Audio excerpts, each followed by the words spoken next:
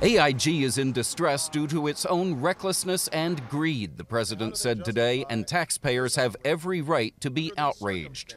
It's hard to understand how derivative traders at AIG warranted any bonuses, much less $165 million in extra pay. So what, then, can the White House do about it? Over the weekend, the answer was not much. We're not a country where contracts just get abrogated willy-nilly. But with a backlash building today, the president ordered a change in course, using AIG's $170 billion in bailout money as leverage.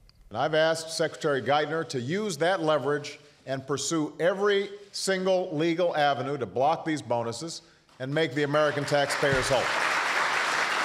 That applause from an audience of small business owners reflects how widespread the anger is. Republican Senator Chuck Grassley, in a radio interview, said AIG executives should follow the Japanese example. Come before the American people and take that deep bow and say, I'm sorry, and then either do one of two things, resign or go commit suicide. Even the mild-mannered chairman of the Federal Reserve on 60 Minutes, his first TV interview, said nothing makes him angrier than AIG. It's absolutely unfair that taxpayer dollars are going to prop up a company that made these terrible bets. A new CBS News poll suggests American anger goes beyond AIG, with 75% saying banks' current problems are caused by management decisions. But some Republicans blame the Obama economic team for not barring big bonuses when they bailed out the banks.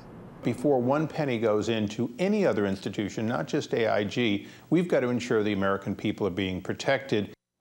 On another front, New York Attorney General Andrew Cuomo subpoenaed AIG today. He wants to know which executives got money and how much. If they were involved in the collapse of the bank, he plans to sue to get that money back. Russ? Chip Reid at the White House. Thank you very much.